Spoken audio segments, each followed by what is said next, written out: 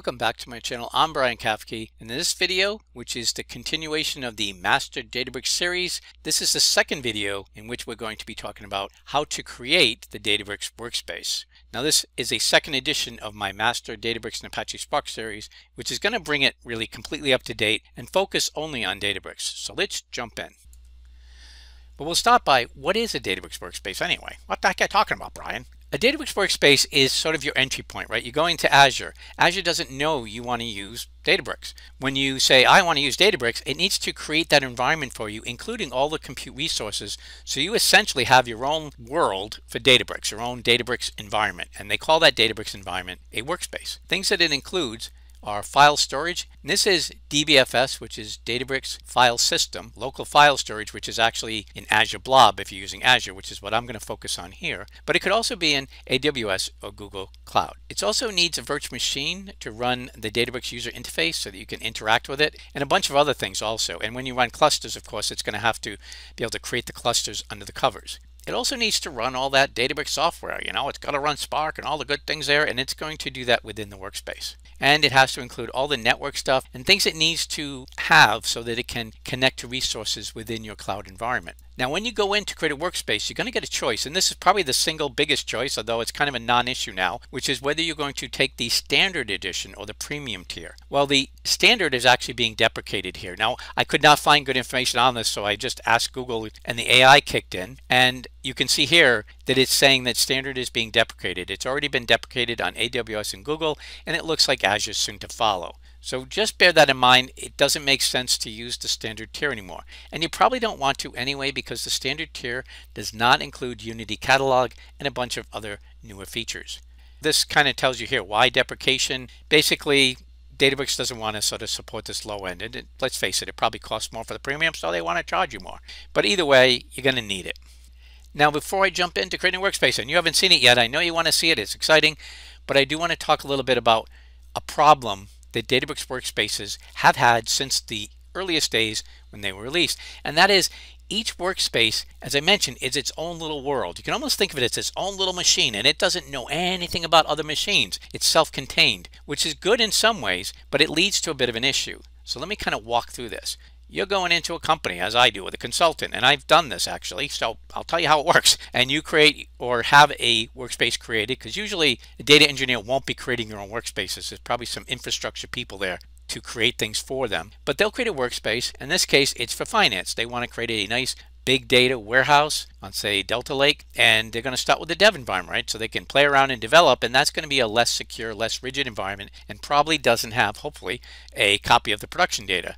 Then you'll have a QA environment, or something that's sometimes called an integration testing environment, where you take the pieces of code you're building in dev, really put them through their testing, make sure they're approved for release to production, and hence you also have to have your production environment. Now, this is a typical thing in almost any large corporation. Sometimes you also have like pre-prod environments and other ones, but almost always you'll have at least these three. Now, that's okay, and because you want to share the resources and the collaboration is going to happen just within the finance team in this case, you want to keep it self-contained anyway. Say, okay, this is great. But then you have an application comes along, sales, and you say, okay, we're going to do the same thing for now, sales, dev, QA, prod.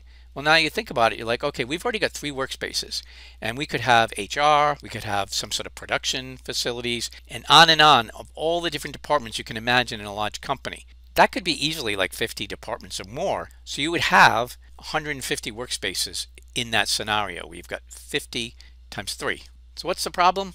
Well, this workspace proliferation creates a huge maintenance issue, because these all have to be maintained. They have upgrades and changes to the Databricks runtimes that need to change. They have security maintenance. Basically, each one is its own world, and that means somebody's going to have to keep track of them, know where they all are. They have to maintain all this, and this is a bit of an issue, because if you've worked in the cloud, you know it's already hard enough to follow all the things being created. It is not the situation where you have sort of one Databricks workspace umbrella, and then you can just create different applications under it. No, each one is really separate, and there is no really one umbrella to kind of wrap it all up, which is a bit of an issue. Now, to emphasize this a little more, think about what each one has separate. It has separate storage, has separate Hive catalog. I'll come back to that. But a Hive catalog, this originated from Spark, where they leveraged Hadoop's file system and then decided also to use what they call the Hive catalog. What Hive does is it stores the metadata for table-like information, right? So like the name of the table, the column types, things like that, so that when you want to query it, it knows where to look to get the information about how the data is stored. So the Hive catalog is local to a single workspace and cannot be seen outside of that workspace. Secret scopes. Now this is specific to Azure, but I'm sure that the other cloud environments have something similar. When you want to reach out and connect, for instance, using something like Key Vault, then you use a secret scope, grab the key, and then be able to access resources you need in that environment. And again, it is specific to a workspace. You also have your notebooks and your code, and if they're integrated with GitHub, you're probably okay, but it generally is also going to be having a copy of those programs in the workspace itself, probably stored on local storage, which we just mentioned. So this can also be kind of an issue because it's all separate. Also, your workspaces are configured separately. So I want to emphasize this a bit because it does become a hindrance to large-scale development. Now, one thing that Databricks did do to kind of improve the situation is they created Unity Catalog. The Hive catalog, which stores the metadata, is restricted to being only in a single workspace, and they cannot see other workspaces. Unity Catalog is one piece of the workspace that Databricks took out and put it completely separate. And this is for data governance and security and administration. So Unity Catalog is really a replacement for the Hive catalog to address this problem of not being able to sort of see across your workspaces. It's still a problem in many parts of it, as you can see, but at least now your data can have a centralized catalog that is at the enterprise level. And it's very similar if you think of something like Azure Purview, which is designed to do the same thing, except Purview was meant to do that for any type of data anywhere in Azure, whereas the Hive catalog is really specific to what you're working on in Databricks.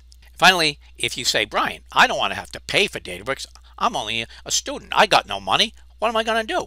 Well, what you can do still, and surprisingly it's still available, though I will say Databricks is doing their darndest to hide this feature to people, is if you go to databricks.com/try-databricks, you can see down here, right? Then you'll get to this page. Now this is just the right hand half of the page because I wanted to be able to focus on this. There's a lot of junk saying Databricks, Yahoo, and the other side, but this is the main part. Now when you look at this, it says continue with Express setup, continue with cloud setup. What they don't emphasize is this really important little micro dot link here, which says click here. Looking for Databricks Community Edition? Why, yes I am. Well, that is a free version of Databricks. You can use it. It's in the cloud. I believe it runs actually on AWS behind the scenes.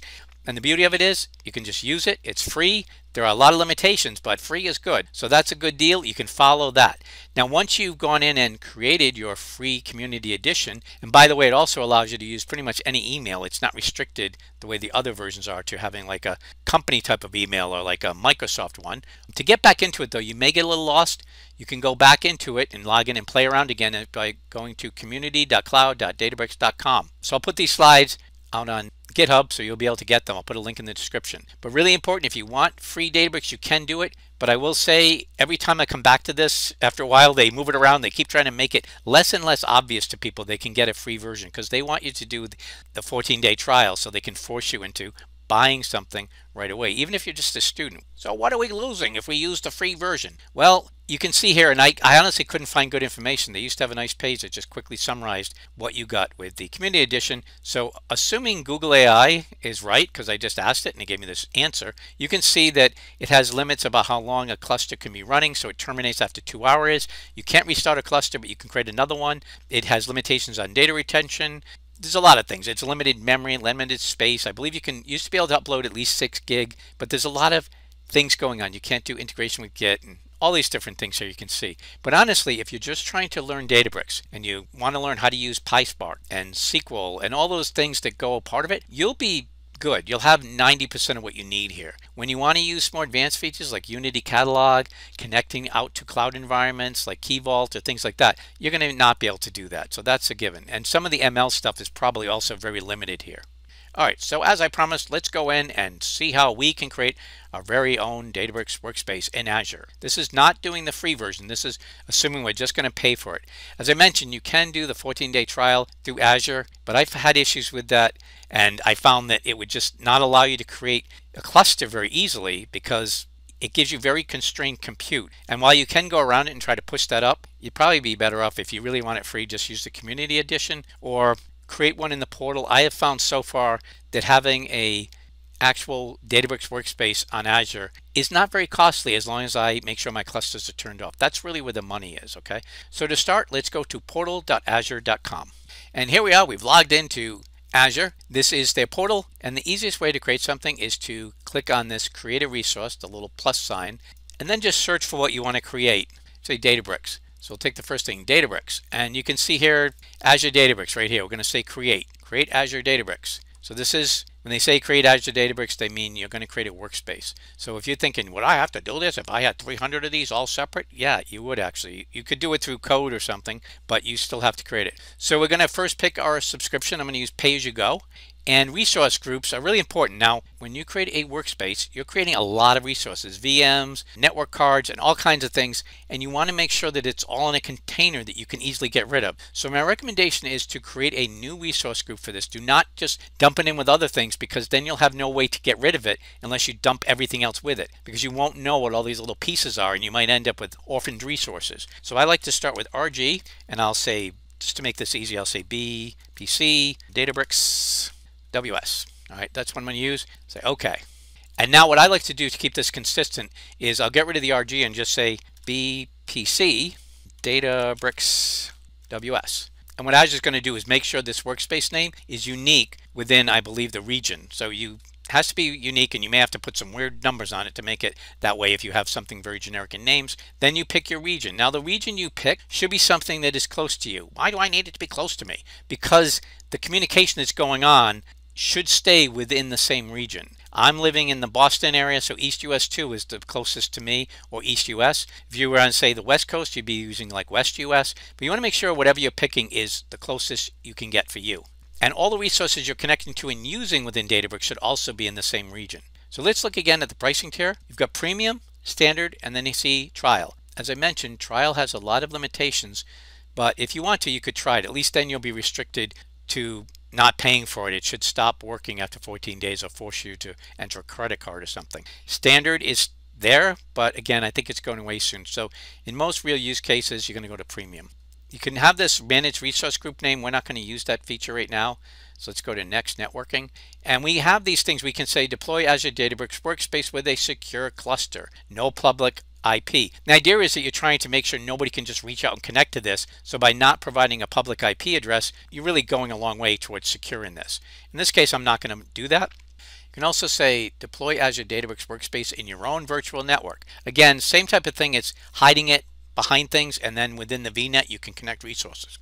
Okay, so we're going to go next, encryption. Now, I'm not going to pick any of these things, but I can use managed disks and managed services, which encrypt over and above what Databricks would normally do and Azure would normally do. I can also use double encryption for DBFS, right, the Databricks file system root. I can do all those things, and that may make sense depending on your organization. We can add more things, enable compliant security profile and security monitor and cluster update.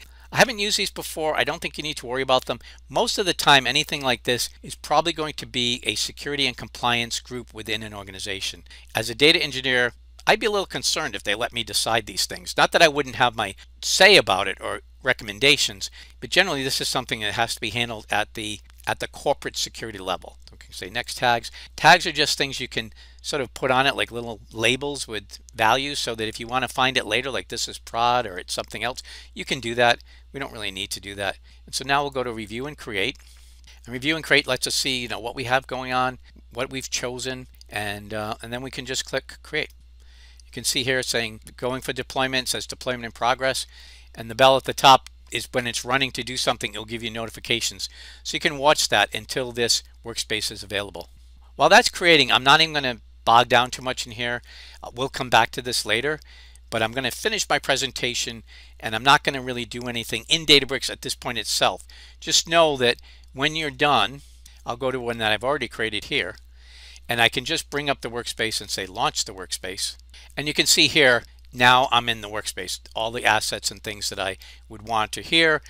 I can create what I want, but you can see here I've got the workspace. I showed this in my previous video, the catalog, all these things available to me. So this is where you would do all of your development work. Okay, so to review where we've been, this is a very short video because the workspace is really very easy to create, and you go right into the workspace after creating and you can just use it. So we talked about also, if you don't want to do that and you don't want to pay anything, you can use the free community edition. We talked about creating Workspace. I walked you through doing that in the Azure portal. You would do something similar in GCP or AWS. And then we talked about launching the Workspace very briefly. After you create the Workspace, all you have to do is find it in the portal, click on it to open it up, and then right in the first blade, you just click on it to start the Workspace, and you're good to go and just start working. That's all for this time. Thank you. Please like, share, subscribe. And until next time, I'm pulling for you. We're all in this together. Thank you.